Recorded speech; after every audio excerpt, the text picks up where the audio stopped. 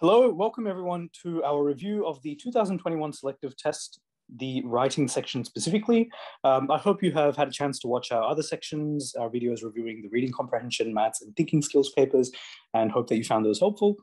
In this video, we'll focus on the writing task from the actual exam from this year, the actual 2021 selective test that our Year 6 students wrote in March this year. This video, we will be covering a number of different things. Of course, we'll go through the stimulus itself and think about, what is the best approach towards such a stimulus. We'll discuss the different conventions and features of the text type that was featured, as well as, hopefully give you guys an approach to planning and structuring your writing pieces in general, and what sort of exercises and drills you can continue to work on between now and the 2022 selective test next year. If we can start with the structure of the individual sections of the paper. So this was the number of questions, the time patterns, as well as the weighting of each section as it appeared in this year's test and will likely also appear in the 2022 test. As I mentioned, hopefully you've had a chance to watch our reading, mathematical reasoning, and thinking skills review sections. And you can see that the writing section, of course, does have the lowest weighting of all the 4 papers, but 15% is still not a number that we can take lightly. Again, hopefully by the end of this video, you have a rigorous framework of how to approach, structure, and write out an effective writing piece, and also think about what practice activities and exercises we can do so that we can fully capitalize on this 15% that the writing section is weighted at. Chaos at the beach. Now, this was the stimulus for this year's paper. There's quite a lot of information here to unpack, and indeed this is one of the major changes to the selective exam as it appeared this year, in contrast to previous years. You'll notice immediately that there is a lot of information here and a lot of things to take in from this prompt. And as always, as soon as you see the stimulus, you should read through it and underline keywords and take note about what those keywords can actually indicate and mean for our writing piece. So let's start reading. A shipping container with party accessories has been washed up on a beach. Okay, this is basically just recounting the incident that's occurred. And again, it's nice of them to provide some sort of context or background information for you. The container has burst open and the contents have gone everywhere. Crowds of people have rushed to the beach to have a look at the balloons, plastic straws, plates, cups, and fancy dress costumes, etc. So they've just listed all the different things that were in the shipping container itself. And also, again, take note of the information that they provide, which you should reiterate back in your writing piece, the things that you should mention again, things like, crowds of people. This implies that it wasn't a small scale event. You actually had lots of people that came to the beach to have a look and try and find out about a bit more about what happened.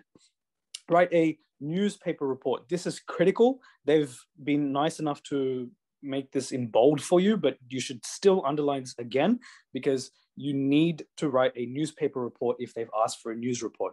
If they've asked you for a speech, you have to write a speech, whether it's an advertisement or a persuasive text or a narrative, a journal entry. It doesn't matter what the text type is. They could actually specify any text type they like, and you need to have some sort of framework about what are all the different features and conventions of these text types. Again, that's why it's extremely important that you take note of exactly what text type it is that they are looking for. Write a newspaper report about this incident for the local paper. Again, it's a local paper. It's something that's going to be read by, local residents, the people that live within this city itself. It's not something that you're going to write for an international audience, in which case, your standard of writing, the information that you provide would be slightly different. In your report, you could explain what has happened. Again, they're really spelling it out to you, right? They're telling you all the different things that you need to include in your writing piece. Explain what has happened. This is basically just recounting the events that have occurred. Describe the impact on the beach and the sea, right? So not just the impacts on the people, but also specifically on the waterways, right? What the beach looks like, what the sea and the ocean looks like. Include comments from different people. Well, that's basically just saying include some statements from, different people that were involved in this incident. At the end of the day, what is a news article without statements, right? You can have statements from witnesses, you can have quotes from authorities, but you need to have these comments in there. And on top of that, we'll look at what additional things we can explore to make your writing piece much more effective. Okay, now the moment it asks, sorry, before we get into that, let's also have a look at the instructions that they provide, just so we can see if there's anything specific that we should take note of. Instructions. You have 30 minutes to complete the task. We saw that in the previous slide. And only 2 sides of the paper may be written on. Right? Take note of that. No matter how much you want to write, no matter how much your head is brimming with ideas, no matter all the different things that you want to say as part of this newspaper report, you only have 2 pieces of A4 paper to write on, right? And that's extremely important. And that's actually one of the other reasons that we say that planning time is extremely, extremely important. They don't give you any extra time for planning, so you need to see how you can incorporate that within the 30 minutes that they give you. Again, every person has their own approach to this. Just a general guide that I would recommend for the majority of students is just say you have split up into 5-minute sections. You have about 5 minutes for planning. You have an additional 5 minutes for each of your 3 body paragraphs. What does that give us? That's about 20 minutes all up, right? Now, of course, 5 minutes for each body paragraph is really not enough time. Yeah, when it comes to your first, body paragraph, you should be spending about 7 to 8 minutes to, really make it into a very effective one. Even if your other body paragraphs take something like, about 7 minutes each. So if each body paragraph takes about 7 minutes, that gives us about, 27 minutes altogether. And then you have about 3 minutes just to, write your conclusion, have a quick read through what you have written. Again, if you want to take, say, a minute off each of these second and third body paragraphs and dedicate that towards editing and reading through your piece and fixing it, you can do that as well. And that's why I'm saying, time management is quite flexible when it comes to how you spend these 30 minutes. But the only non-negotiable aspect of this, in my opinion, is the 5 minutes that you absolutely have to spend for planning before you pick up your pen to start writing the other sections. All right. Now, again, this is a very broad generalization that you have about 7 or 6 minutes for each body paragraph. It does vary from text type to text type. And as we look further into a news report, you'll realize that it doesn't really have distinct body paragraphs. That's not the way that a news report is structured. So, this is a gross generalization for text types where you do have distinct body paragraphs, but the concepts that we're going to cover is pretty much the same. It's universal for all your different text types, no matter what they ask you to write. It says, you may use the blank space below for planning. Now, typically what the booklet looks like is, you have the front cover, you have your, student details over there. They give you all these instructions at the front of it. That's what the first page looks like. When they say your time starts now and you flip this page, then you have, 2 pages that look like this. On this page, you'll see the stimulus, which was what we saw on the previous page. And then they leave the rest of this space blank, right? And that's a lot of paper that you can use to write, to draw up a really effective plan and even brainstorm what are all the different things that you're going to talk about and write about. Then you have, a ruled piece of paper for page 2, a similar ruled piece of paper for page 3, and you're only allowed to use those 2 A4 pieces of paper, and that's what your booklet effectively looks like. Now, before we start writing straight away, or before we even start thinking about how we're going to plan our writing piece, it's really important to think about the marking criteria. Understanding the psychology of markers and what exactly they're looking for is fundamental to doing extremely well in your writing pieces. And there's lots of different structures and styles of marking. At the end of the day, the department doesn't actually release exactly how their marking works. All we know is by the time you finish and get your results back, they give you a writing score as a number out of 50. And then you basically look at that score. It still doesn't tell you very much. It certainly doesn't tell you how you went compared to everyone else. A more conventional way of marking is one that, a lot of other centers use. You might even see certain school teachers use this system where the marks work in terms of distinct bands or ranges. So, something like about 13 or 14, that might just be your average range of scores. Someone that goes above average is probably getting something like 15, 16, or 17. If you're getting 18 to 20, that's a truly exceptional writing piece that really stands out from what everyone else has written. And then over here, of course, you have your below average bands, which we're not going to talk about today because we want everyone to be exceptional. What features make a writing piece above average, and what additional techniques can we use to be exceptional over here? So let's have a look at what Cambridge markers typically look for. Again, you can see that they have distinct bands. In this case, it ranges from band 1 all the way to band 5. I'll leave this page over here for you guys to have a read through. You can have a look through it and think about, okay, what are all these, different things they're looking for. But for most students, the language over here is maybe a bit difficult to follow, a little bit hard to understand. So let me just try and expand and clarify on the main things that any marker would look at.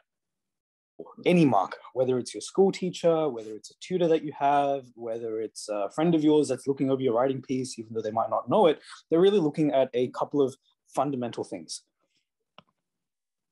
First one is your content.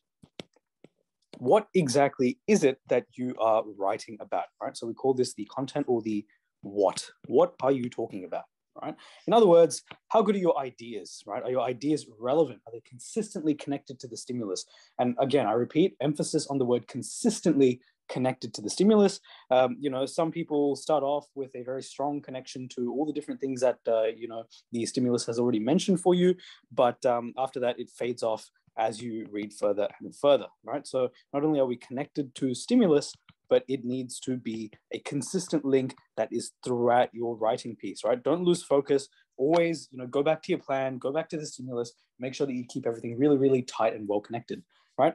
Beyond that, they're looking at the quality of your ideas, right? Do you have ideas that are unique? Are they mature? And what are all the different features that we should be thinking about when it comes to the idea itself? And we'll discuss this a little bit further in the video, but that's one thing that they're looking for, right?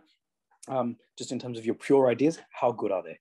The second thing is your expression, which is how you go about writing the things that you want to write, right? So, how good is your expression? Are you, is your language quite sophisticated? Are you using advanced vocabulary? Do you have a unique and different way of expressing something? Are your sentences boring and repetitive and saying the same thing over and over? Or do you really switch it up and create a lot of interest, with how you say things, right, within your reader, right? That's another thing you're looking for.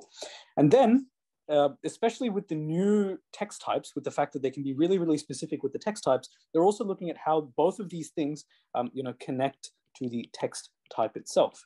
Have you demonstrated to the marker that you have a really solid understanding of all the different features of the text type, have a good understanding of the purpose of the text, the audience and who is going to be reading it, and how both of these factors merge into that.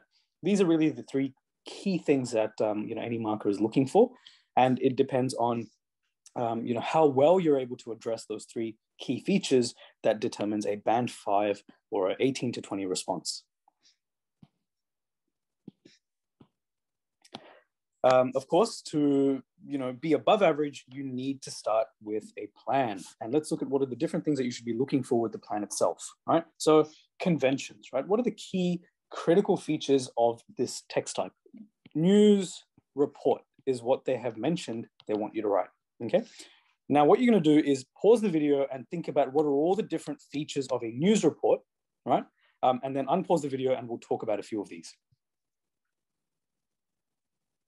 Okay, you would have some sort of idea of what a news report is, right? Whether you sit there and read the news every morning, which I really doubt most of you guys do, or you just walk past a newsstand and you see an article that's published over there, or maybe you've read news reports as part of your school curriculum, or maybe you've decided after seeing the 2021 test that you wanted to go to ABC News and just have a look at what an article looks like, right? And straight away in your mind's eye, you should be able to visualize what that news report looked like, right? And there are some key critical features that immediately stand out, right? First thing is you would notice that it has a big, bold headline, right? Something like the title of a news report. You might have even seen a second line, right? Which has the author's name, it has the date of the publication. You'll notice that the paragraphs are virtually non-existent. They don't really have paragraphs. They're actually just sentences. And one sentence will kind of stand on its own. So, you'll have a sentence over here, a big chunk of text.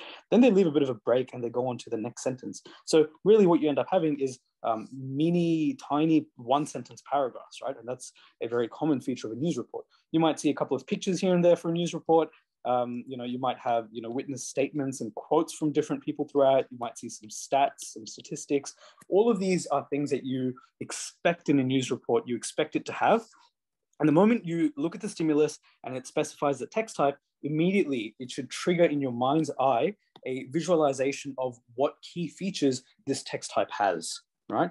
And that includes, the structure of the news report, as we just mentioned, but not just that, also the language, the way that this news report reads out, the formality, if you're writing a letter rather than something like a recount or a story, you have obviously a very different level of formality. And that also depends on the audience, right? So if you're writing a letter to the Queen, obviously you will have a much more formal and sophisticated tone compared to if you're writing a letter to your best friend.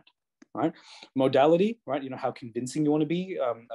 Do you actually have some sort of agenda? In the case of a news report, are you trying to have, some sort of perspective? Are you trying to introduce some sort of bias in your news report? Right? So these are all different features that you should be able to think about as soon as you read the stimulus, and don't just yes, you should be running these things through in your head, but there are lots of different features that you should actually write down, right? They give you space to plan. You should be using that space effectively. And even outside of the exam, when you're doing practice papers and things, give yourself a bit of scrap paper and actually, jot down the things that you're planning.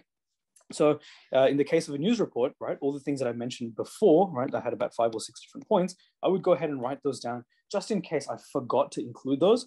And even if I didn't forget, at least to have some sort of reference point to go back to. Remember that an exam is actually a fairly stressful situation. It's easy to forget things in the heat of the moment. So it's good to just have some sort of list to fall back on. Right? You should also, in your plan, include the purpose, right? What is the purpose of any generic news report? Well, it's to inform the reader, right? You're trying to pretty much provide a bit of information, right? You're trying to inform the reader about the incident, right? Maybe you have, some news articles actually have some sort of agenda. So maybe you're actually trying to, convince them to do something, convince them to think something, right? But that will obviously depend on the stimulus itself. But either way, have just take the time to write one sentence about the main purpose of this article, right? And the purpose is really also guided by the audience, right? Who is it that will be reading your report, reading your text, and how does that affect things like the structure and the language, right? Remember, the structure of a news report is very deliberately designed because of the audience that's reading it. And again, as we watch further into the video, you'll see, what features are there specifically to grasp the audience's attention and how it's specific to the type of audience that reads a news report. And then comes your ideas themselves. So once you show yourself that you have an awareness of these key features, that's when you can sit there and start brainstorming ideas. The approach we generally recommend to students is take about 2-3 minutes to just write down as many ideas as you can, right? It doesn't matter if it's a list of about 10 different things, but once you have that, see if you can group some of these ideas together, right? Or see if you can cut out certain ideas altogether, right? Just completely cut them out.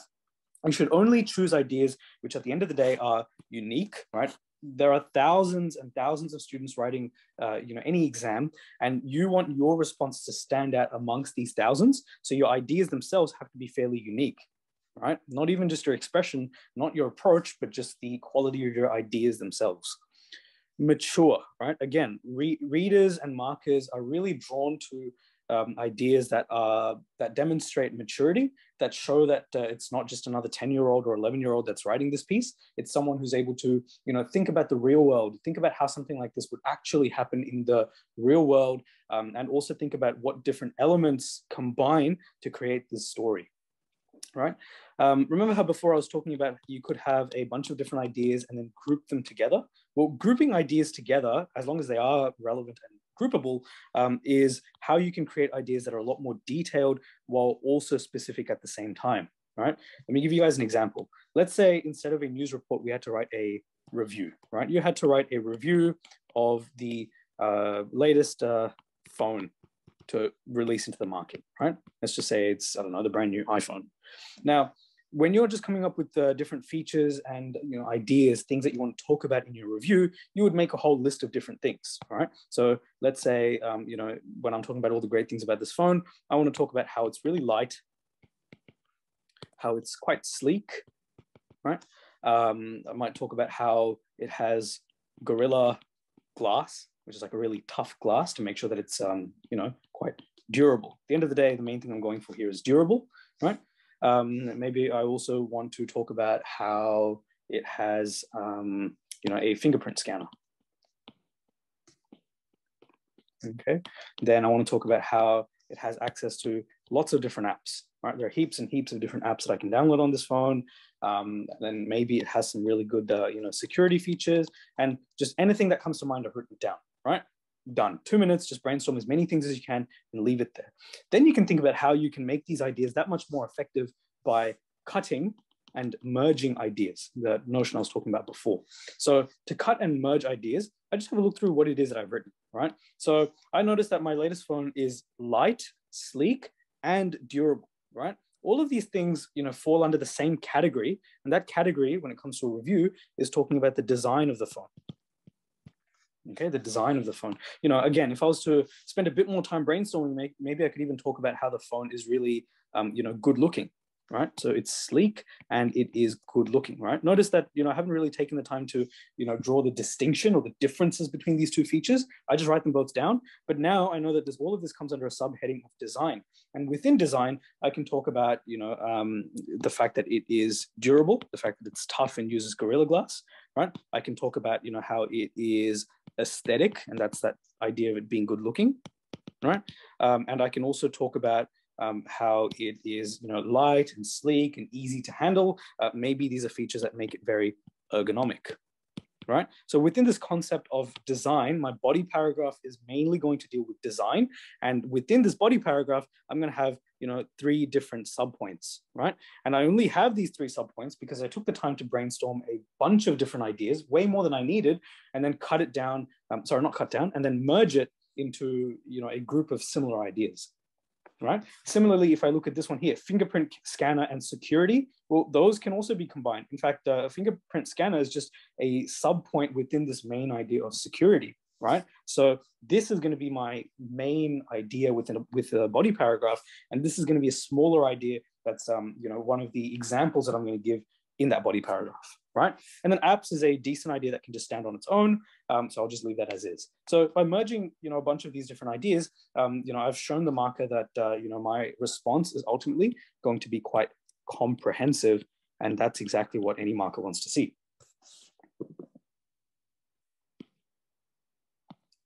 Okay. And then, of course, going on with that idea of having a detailed idea, you also want to develop maturity by showing things that are realistic and reasonable in the way that would happen in the actual real life. Okay, moving on to the news report itself, right? Again, remember, before I asked you to think about all the different features of a news report, and now we'll spend some time just going into them in a bit more detail. It all starts with a headline, right? Remember, the first thing that grabs your attention in a news report is a headline. And a headline, it is essential that, a headline is catchy, right? Something that as soon as the reader reads, they don't just stop there and move on. They actually want to go ahead and move on to the rest of the article, right? Most news headlines tend to be quite short, right? But if it's lengthy, it's acceptable. The key thing is that it's engaging. Okay, it needs to be catchy and engaging. It needs to grip the reader, really stand out and grab their attention, right? At the most basic level, we can have a headline that's, quite vague and almost mysterious. So the one that they've gone with is chaos at the beach, right? So they've gone with this headline, chaos at the beach. As far as headlines go, this is not bad. As I said, sure, it can come across as a bit vague, but really what the author is trying to do is create something that's mysterious, right? Chaos at the beach could be anything, right? It could refer to a beach party that goes wrong. It could refer to the actual situation here where party supplies spilled onto the beach. It could refer to a situation where, I don't know, a bunch of different sharks have washed up onto the shore and now everyone's scared, right? It could be whale sightings, right? We've seen whales off the Bondi coast and now everyone's flocking to the beach, right? And it's creating, pandemonium. Maybe there's some sort of traffic incident right next to the beach and that's caused chaos. Again, there are so many different ways that chaos at the beach can happen, but the fact that the author has deliberately made it a bit vague means that this is a bit mysterious, a bit engaging. You want to read further to find out exactly what happened at the beach itself. Now, there are lots of other ways that you can make a headline quite effective, right? This is, an article that we'll be using today just to give you guys an idea of how news reports work in the real world. It says, wildfires rage in California and Oregon amid scorching heat wave. Okay, let's just unpack this for a second, see if there's anything that it did well or things that it could do better.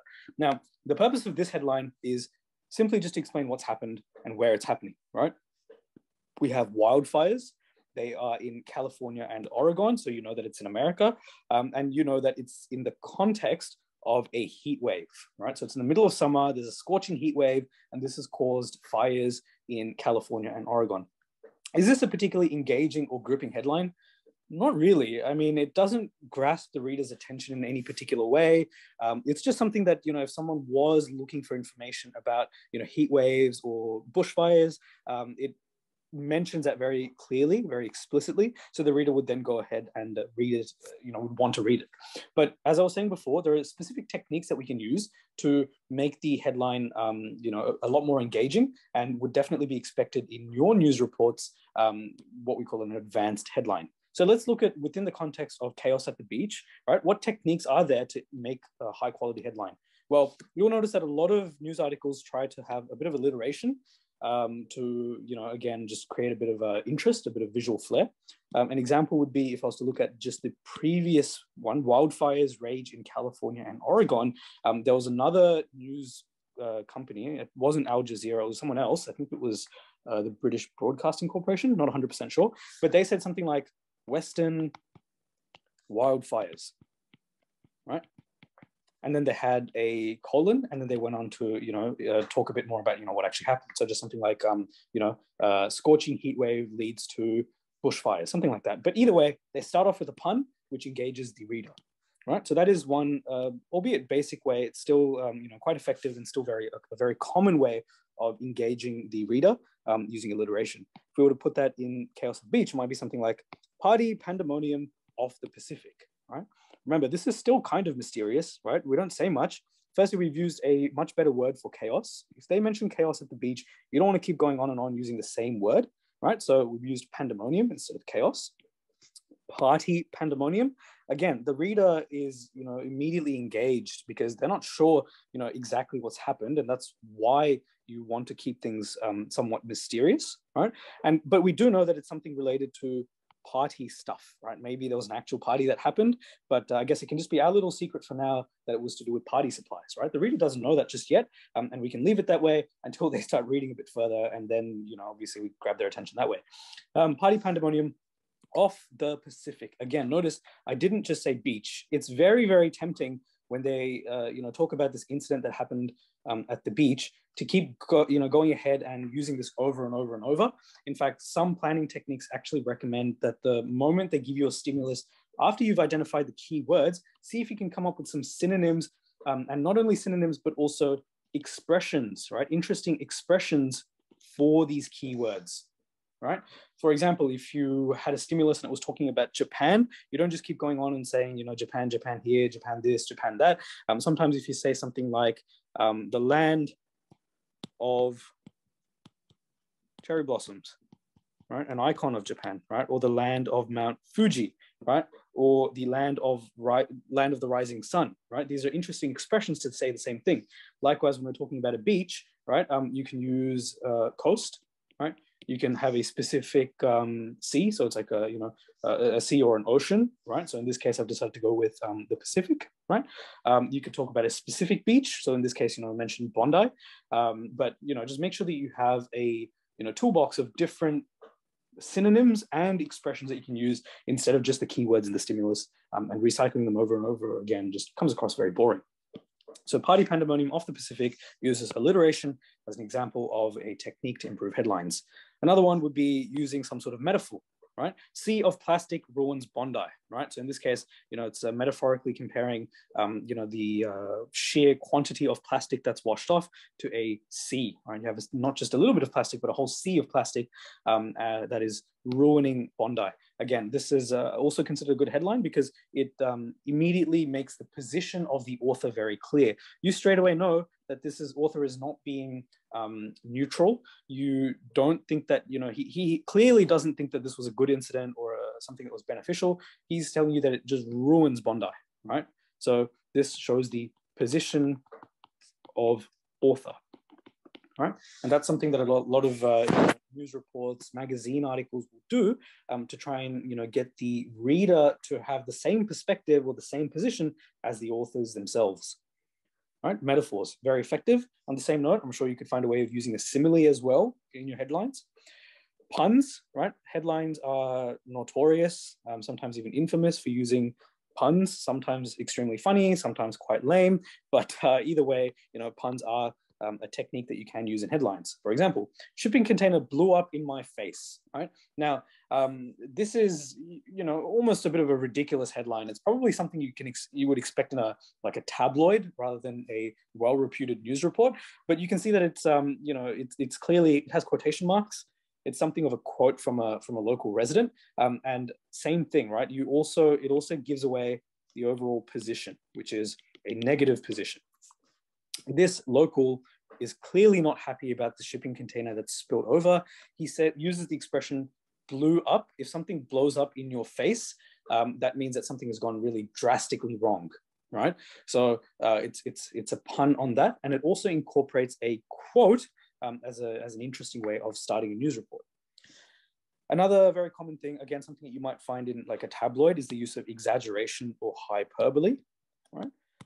This is also a way of getting the reader's attention because it's really exaggerating the events that have happened, and the person that's reading your report wants to find out a bit more about whether it really was that extreme or whether you were just exaggerating.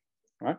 Shipping company throws worst party ever. Right? This is really strange. Again, this is a bit of a mysterious headline. What does it mean when it says a shipping company throws a party? That's not something that most shipping companies do, right? So already it's a bit quirky and a bit strange. But add to that, you've mentioned that it's the worst party ever, and all of that feeds into the reader's curiosity. And in fact, that's the purpose of a headline, is to pique their curiosity. Even if you're not feeling very witty at the moment, all you can think of is something really, really simple, short, and basic. Something like party, supplies, wash, ashore, right? All you've done is just said what's happened, right? There's nothing that's particularly witty or unique. There are no real techniques that are used here. That's still okay, especially in this context, as long as we have some sort of headline. And to be completely frank with you, this is pretty quirky as is, right? No one really expects party supplies to wash ashore. It's not exactly a common occurrence. So at the end of the day, you really want to have a good headline, but having some headline is better than no headline, right? Even if you don't think it's very good. Okay, let's move on to the features, the structure of a news report. A news report is a blend of different things, right? And that's what makes it a very exciting text type to write, is that there's a lot more flexibility in a news report compared to a lot of other text types. There's a lot of flexibility in text types like, of course, news reports, but also things like speeches, where your individual styles and ways of writing can really shine. Also persuasive text, again, you can really come across with a lot of style and flair. But what makes a news report unique, and what are the things that we should have in a news report?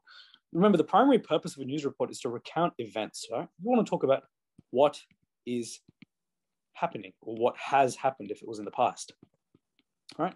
That's probably the primary purpose of it. And in tandem with that, alongside that, most news reports, or rather most news readers, also want to find out some more details about what's happened, right? So they really want to get into the nitty gritty and find out more about the specifics, right? At the end of the day, if someone just sat there and watched the news headlines, that would cover the main stories in about 2 minutes. And the more interested readers want to find out more about the details about that story itself, right? Description. Again, this is another way of engaging the reader. It's a really useful thing that this writing stimulus actually mentions words like, crowds of people. It talks about all the individual things, the actual supplies that dropped. And you can definitely have a bit of description about, what this crowd looks like, what these party supplies that have been, washed up onto the beach look like. And that's not only a way of engaging the reader, but as a sneaky side point, right, a bit of a cheeky agenda that we have here, it's also a great way of impressing the marker. Right? One of the downsides of the fact that they have been so specific with what they're looking for, right? They mention individual things that you could include. They say things like, talk about the impacts on the beach and the sea. Talk about, the people that were involved in this incident, right? Have some statements from people. They are really, telling you exactly what they're looking for.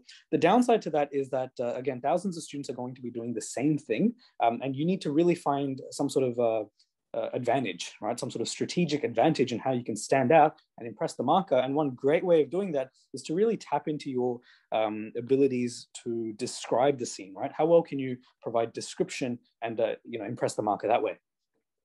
Other critical features of news reports, as I said, are statements, right? And we'll go into a little bit about how you can brainstorm and think about, what sort of statements to include. And then directions or a call to action, right? Some news reports, especially if they have some sort of agenda, if they have some sort of message that they're trying to push or some sort of thing that they want the readers to do, right? That's what we call a direction or a call to action. And they often include that towards the end of the article. Right? In this case, if we're talking about the negative impacts that this has had on the beach, if we're talking about, how it takes a long time to go ahead and clear, you might say something like, readers that are very passionate about, our waterways can volunteer to help clean up the beach by calling this number, right?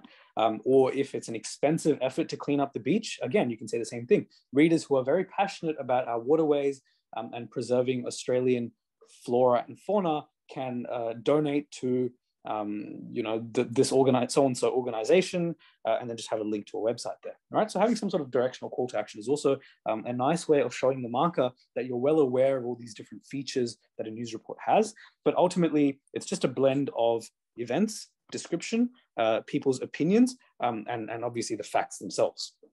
All right. Now, because your audience is a large number, right? It's a large number of general people, right? Just general audiences. They're not particularly, educated about one specific field, right? They're not scientists or marine biologists or, they're not all, say, members of the council that know exactly what's happening. They're not all members of, shipping and logistics companies. They're just general people, right? So that's also another reason that you want to write with, the masses of people in mind. Think about the language that you would use that would be, that would communicate your message, while doing things like avoiding jargon. Right? Avoid highly technical language that only a few people would understand. Generally, a news report is supposed to be neutral. Again, if you want to have some sort of position, you can, and that's another way of showing your individuality across. Right? Third person, best to write in third person.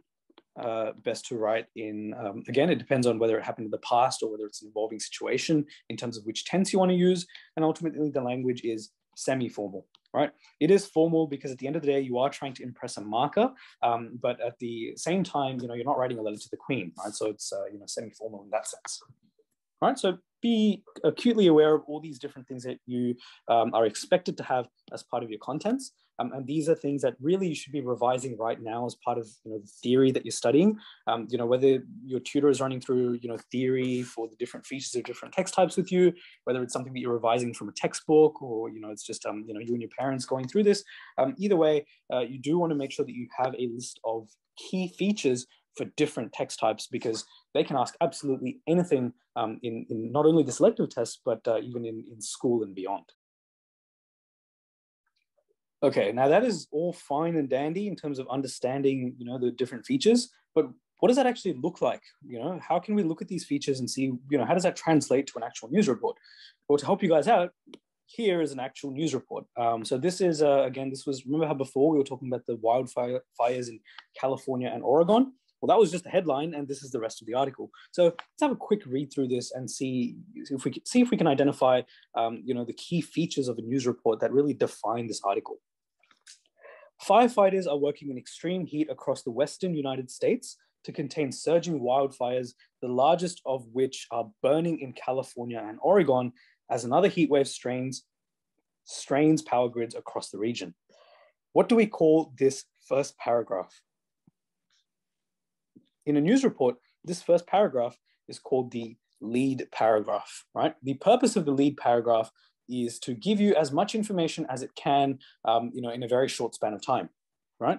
Now, imagine that you're a working adult and you have a really, really busy life, right? Imagine that you are one of these guys that, have just popped up on the screen, right? Maybe you're this guy over here, right? This guy right here who is in a huge rush it actually doesn't look too rushed. Maybe you're this guy over here who's just gotten off the train. He's going to run off to the other side of the platform, right? He's going to try and like rush to platform 6 to catch this train, which is about to leave in 2 minutes, right?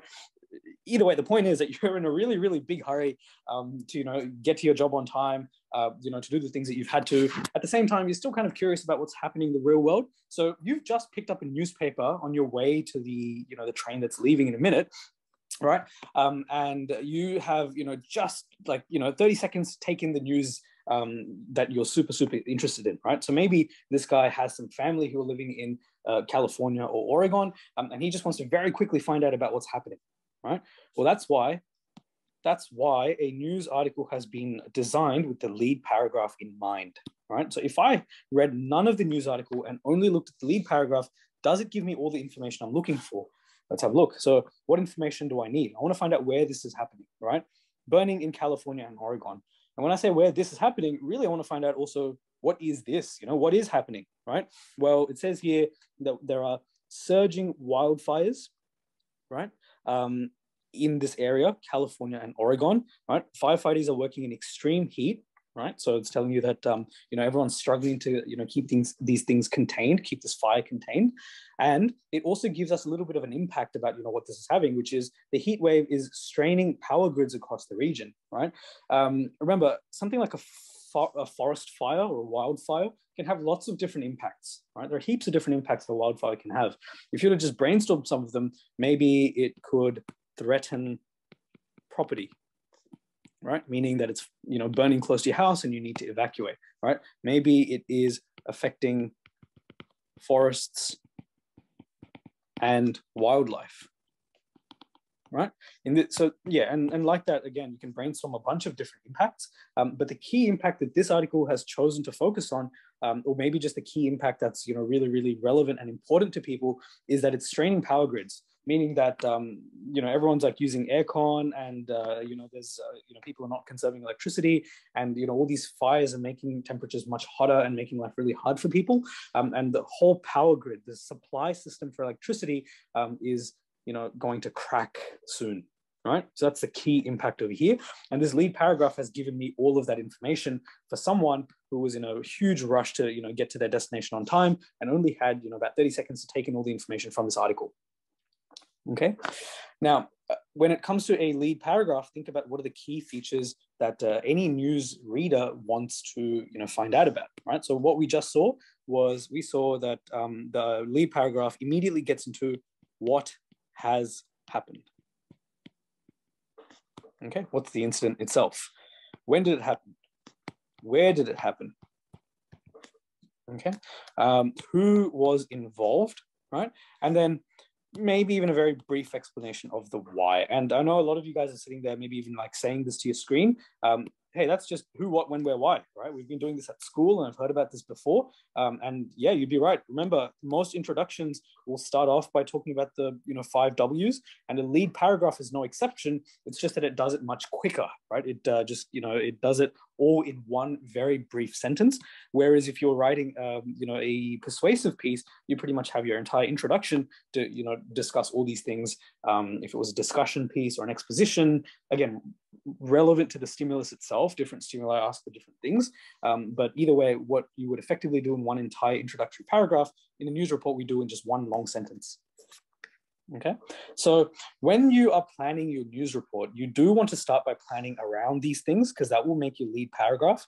The way I think about it is, you have this section over here, and that forms, the reader's first, discovery of the news, right?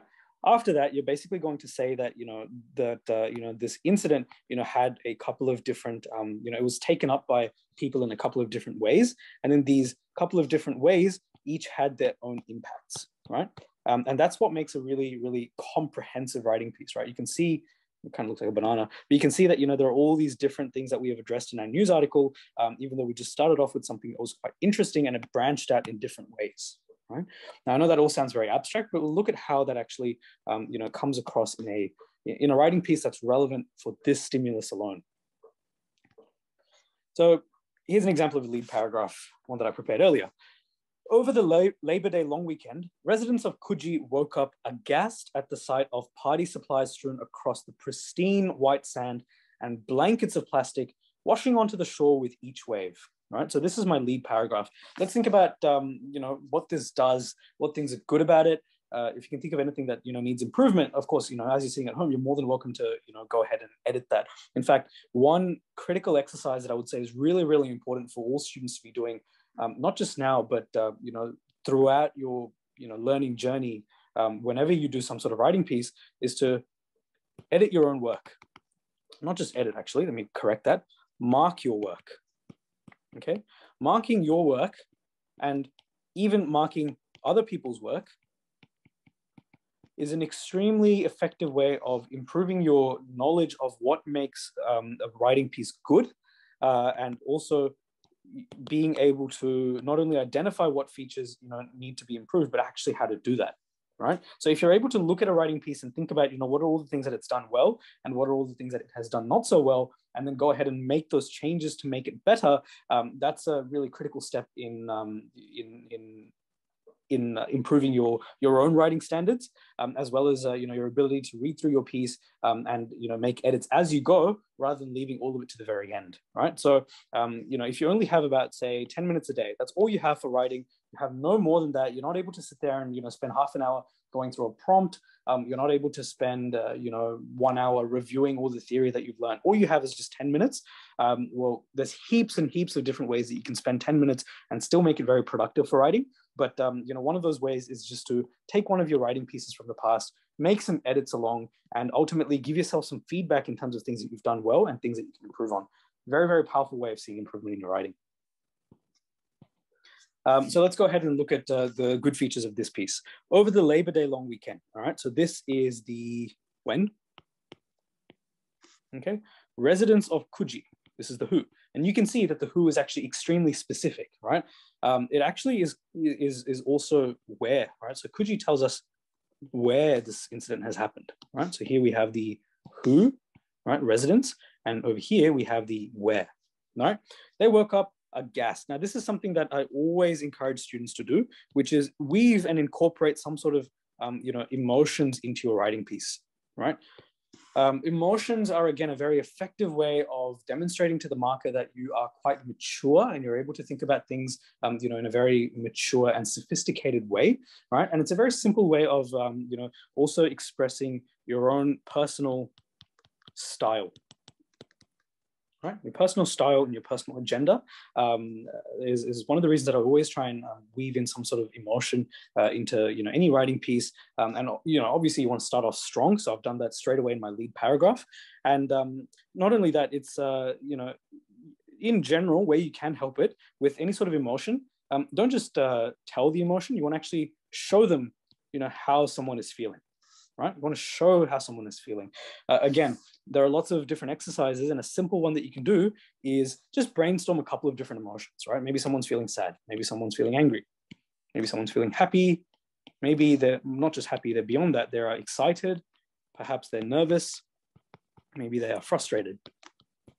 Okay, just sit there and brainstorm a few different emotions, and then see if you can come up with 3 different ways of expressing that emotion by showing that a person's feeling that, rather than by telling them that they're feeling that, right? So rather than saying, John was sad about this, or Chris was angry about this, or, David was excited about this, rather than just saying that, which is very superficial, see if you can come up with expressions for showing that, right? So, expression to show that someone is angry, maybe something like with clenched fists.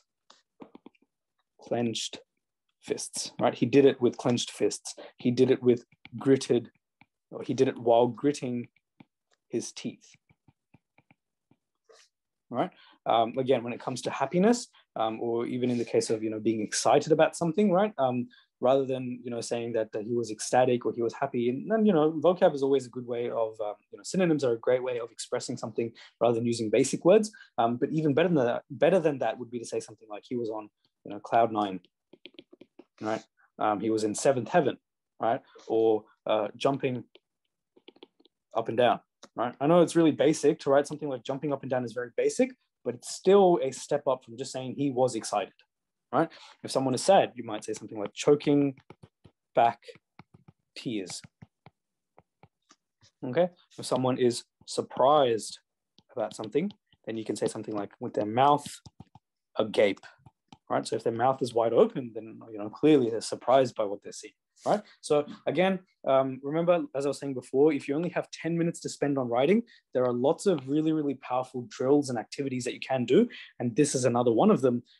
Just spend about, a couple of minutes brainstorming a few different emotions, and then the rest of your time thinking about not only synonyms for these words, but also expressions and actions and reactions of people to show that they're feeling this particular emotion.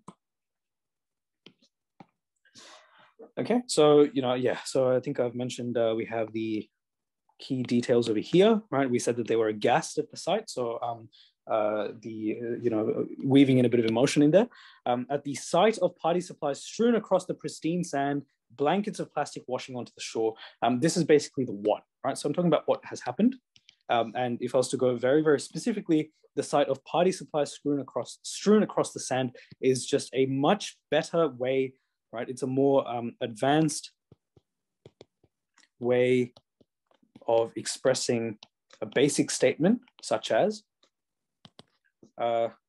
party supplies washed onto the beach, right? This is really, really basic, and this is probably what 90% of average students would write. So you can see that the expression that's used in this sentence is a much more fluent and artistic way of saying the same thing, right? Party supplies strewn across the pristine sand, right? So there's a use of advanced vocab, right? Blankets of plastic. You have a metaphor over here, washing onto the shore with each wave, gives us some sort of sense that something like this is actually getting worse, right? It's giving us something of a timeline, for the impacts, which is not just that, this happened over the weekend and it's just left there. We're just saying that the incident was getting worse and worse, right? So it was a worsening situation. Okay, so that's a effective lead paragraph. And then we go on further to add some more details. Now, if you look at a professional news article, so if I just go back to the one that we had earlier, this one over here, you can see that it only has one sentence per paragraph, right? All they do is one sentence over here, then they have a bit of a line break, they have, a sentence over here. We wouldn't really call these paragraphs, but the point is that, it's always a sentence followed by, a break, and then a sentence, and then a break. So it's not following your conventional way of having distinct, large, chunky body paragraphs. Of course, there is a bit of flexibility in terms of how you approach it. In this case, what we've decided to do was, as part of my lead paragraph, just so that it's not too abrupt for the marker, it makes sense in this context to add in a little bit more information about what's happened. All we know so far is that party supplies have washed onto the beach, but there's no context here. So we go ahead and add in a little bit more context. Alpha One Shipping Company. I hope this never happens to a company, especially one that we start if we ever go into the shipping market, but I've just decided to call it that. Alpha One Shipping Company was responsible for delivering several tons of party supplies ahead of Halloween festivities. Again, a great way of showing your sophistication as a writer is to be specific, right? I have been extremely specific in mentioning not only the name of the shipping company, but also what they were responsible for doing, how much they needed to supply, right? So in this case, it was several tons of party supplies, and what these things were being supplied for, which was Halloween, right? So that also gives me an indication of the time frame in which this story takes place. It's not really a story, but of course, I am making up facts, so it gives us some sort of time frame. They claim that unprecedented weather events led to several containers worth of cargo is this grammatically correct? Unprecedented weather events led to several containers worth of cargo to fall overboard, or led to them falling overboard. Again, there's a bit of an edit that needs to be made there in terms of grammar, leading to huge losses for the company, right? So another great way of demonstrating maturity is to marry cause and effect, right?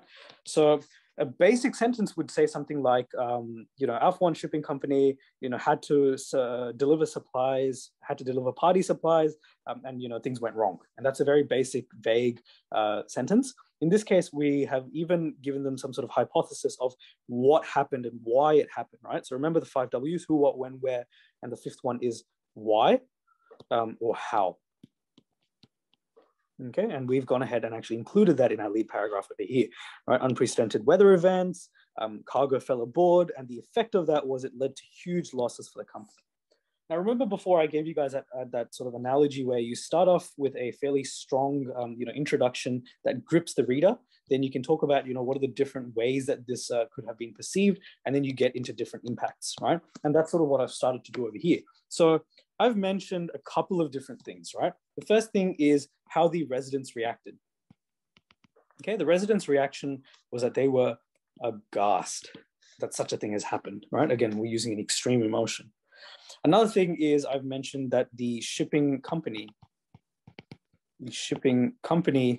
has suffered huge losses. Okay, I've also kind of introduced the beach as a character, started talking about how all the supplies are, littering the beach, right? And that's where I'm talking about, how, this one incident can pan out in different ways and what individual impacts each of these different ways have. So if you remember before when I was talking about how when you plan, a response, I used the example of a review, of a product review, you have a bunch of different ideas that you group together because that adds a lot more detail to each paragraph. Well, this is how I'm going to go ahead and, use the same concept in a news report. Right? How can I pack in lots of different details into it and explore, 2 or 3 key things in depth? In the case of a news report fundamentally focuses on, the impacts, right? It fundamentally focuses on all the different, impacts of the incident, right? When it comes to your planning time, what you need to do, especially for this news report, is sit there and brainstorm as many different impacts as you can, and then think about the people that were involved, right?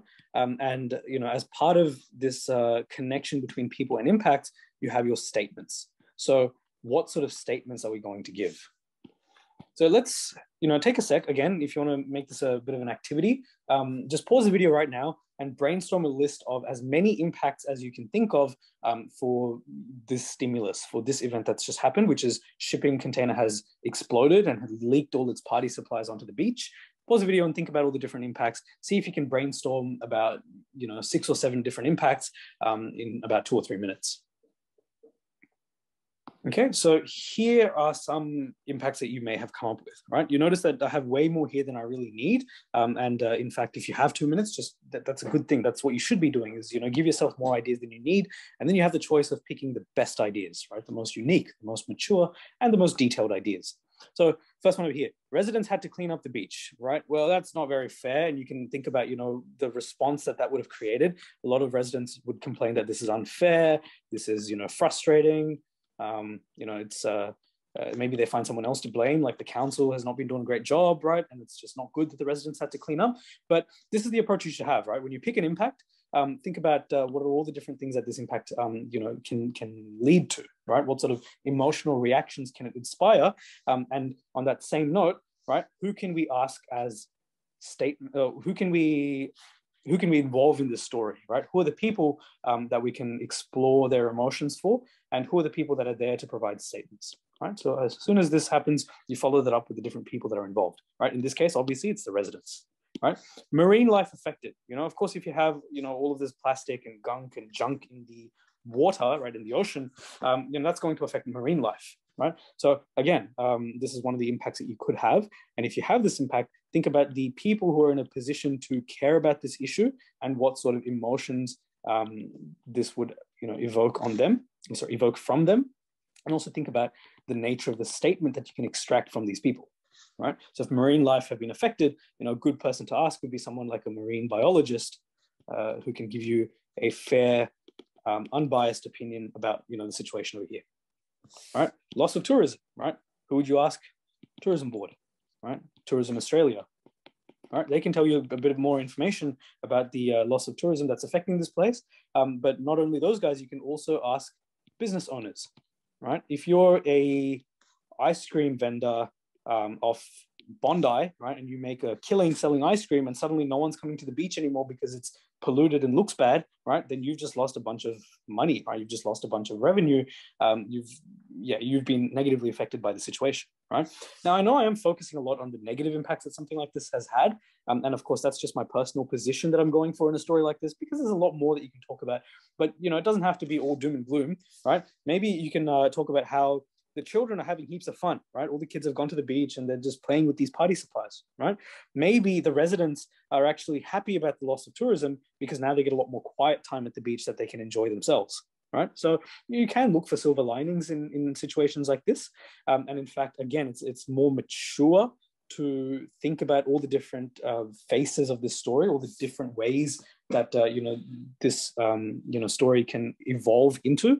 But yeah, just giving you a heads up, don't just be restricted to one way of thinking, and be quite open-minded with how you're able to approach and think about these issues.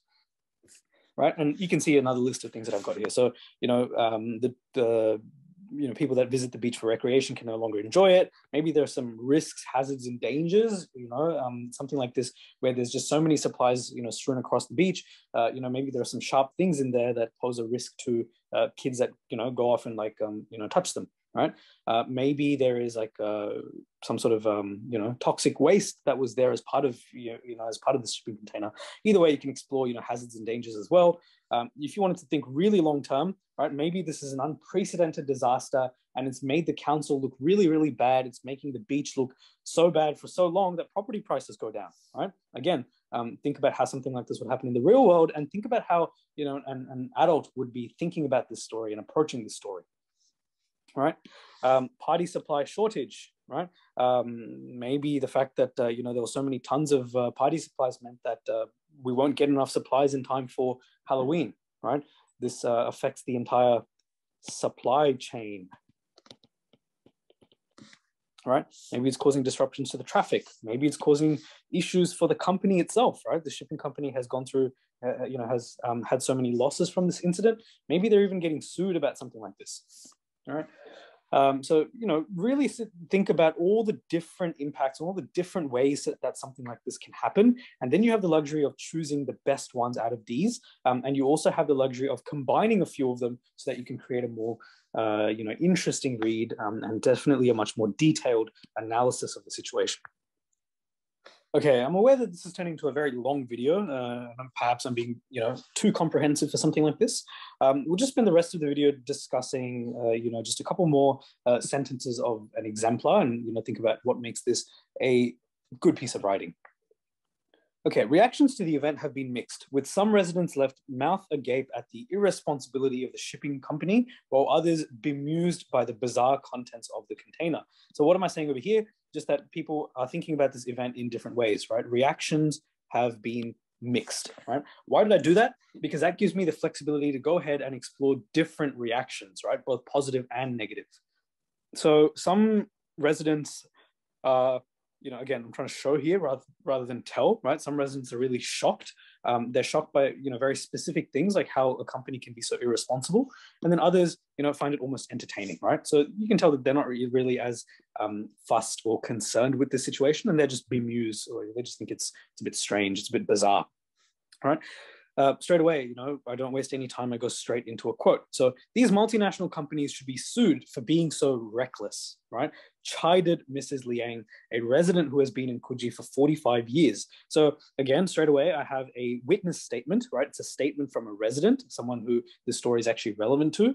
I've restated where this incident has happened, right?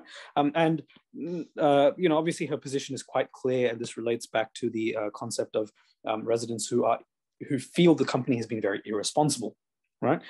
Uses, interesting words, right? So it doesn't just say so-and-so shipping company, it says multinational companies, right? Always be on the lookout for different ways of expressing something, okay? Chided Mrs. Liang. One of the pet gripes, one of the things that almost every marker hates is boring vocab, especially boring vocab that's very easy to change, right? And one key way, if you're looking for, how can I improve my vocab, right? Remember before I spoke about emotional vocab and how you can come up with synonyms for different emotions. But another key one is replacing common words, right? Replacing common words, okay? And again, one of the pet peeves of a lot of markers is the word said, okay? Blah, blah, blah, he said, or so-and-so said that, et cetera, et cetera.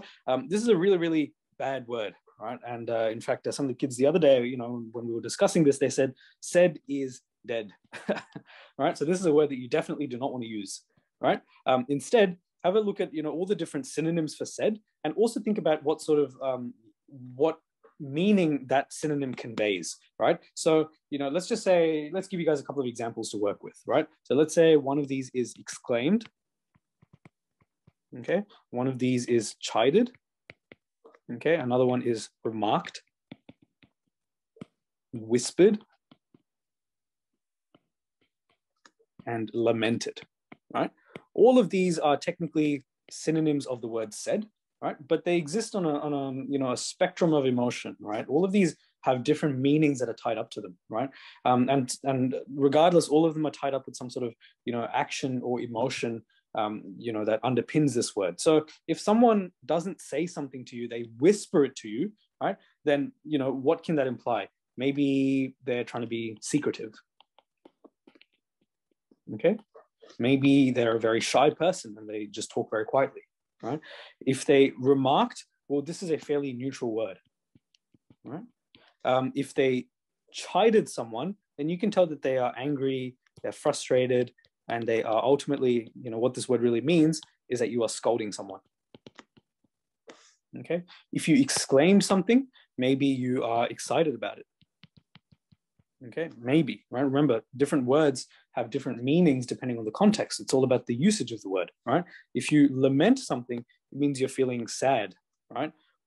If maybe you're feeling sad about, times that have gone by. Maybe you're feeling sad about something that's happened or something that you've done. But, that could be one of the emotions that's tied up with the word lament. So there are different meanings, reactions, and actions that are tied up with synonyms of any word. And that's another way of being a very effective writer, is to understand these things and match that with what tone you're trying to achieve, right? Try and match that with the tone that you're going for. So in this case, Mrs. Liang, a resident that's been in Coogee for a very long time, right? She's clearly very upset and angry with the company, right? With the shipping company. And so she decides to chide them. Right?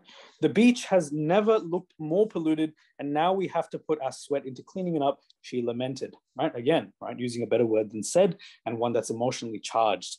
The other thing that Mrs. Liang does over here is that she mentions that that residents need to put their sweat into cleaning it up, right?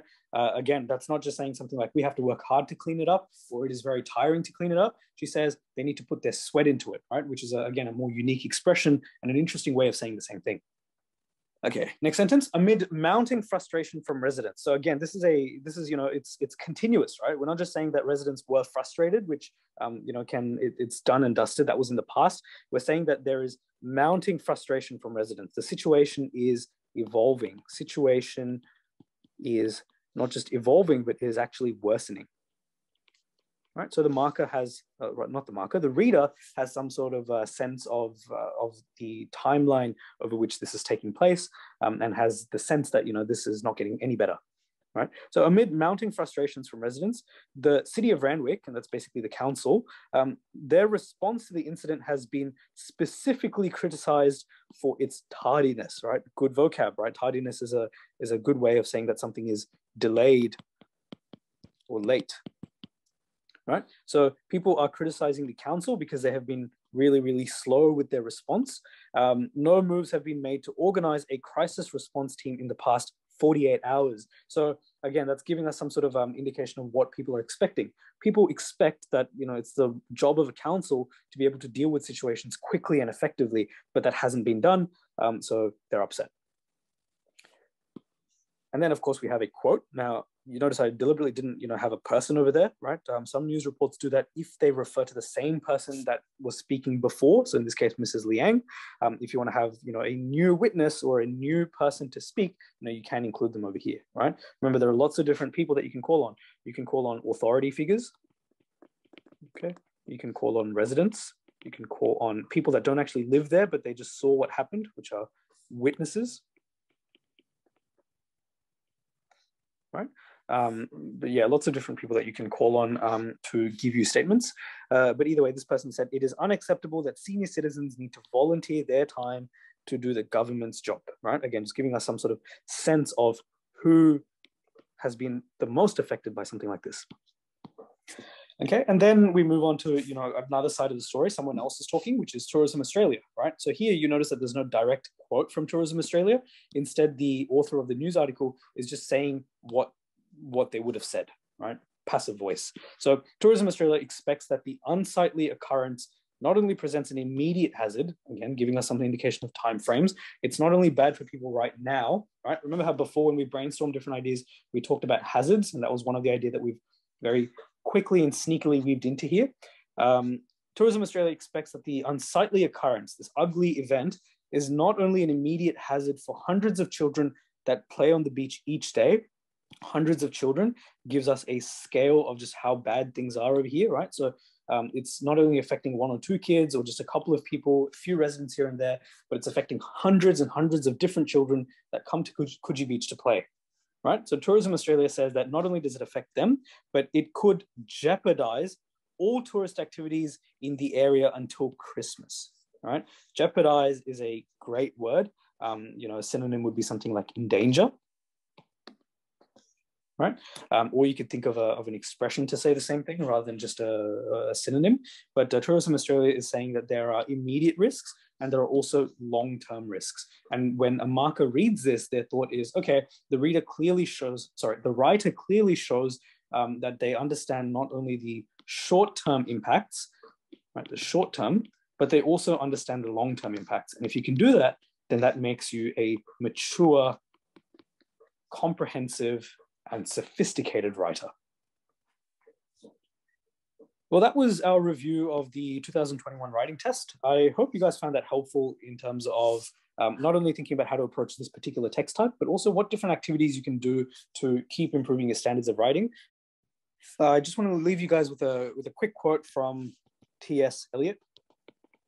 And T.S. Eliot said something very, very controversial. He said, "Good writers borrow, and great writers steal." Now, please don't take this to mean that you need to go out there, read, a bunch of things that really, really, good writers do. Maybe you saw, one of your friends' writing pieces and it was amazing. So you just have to go ahead and write the exact same thing, right? That's not what this quote means. What it's saying is, try and look for different elements of a good writing pieces, right? Good writing pieces can come in many different forms. We went through an exemplar just then. Of course, you might have some exemplars that you've read from your center before. Maybe, someone has shown you their writing piece because it got 19 out of 20 or 20 out of 20. Maybe your teacher gives you a writing piece that they think is really, really good. Maybe you could even ask your tutors, your mentors, your teachers for what they think, is a good piece of writing, right? And try and think about all the different elements that make that an effective piece. Remember, before I was saying that you should try and mark your own piece, mark your own writing piece, and also think about how you can mark other people's pieces. And a part of that marking process is identifying the good things so that you can, almost steal them. And when I say steal, I mean you want to try and emulate the things that they've done well, right? The things that they've done well, that it's a good trait that you should have. And that can be, any element such as sophisticated vocab, unique expressions, great structure, right? Maybe they have a really, really good way of structuring their writing piece. Maybe there are some, interesting stylistic elements or techniques that they use, right? Things that you think, have been done very well. And you'll only know that if you read more and if you're proactive with your reading and actively note down, the good features and try and weave that into your own writing piece. Otherwise, I wish everyone all the very best in all of your academic writing related endeavors. I hope this helped.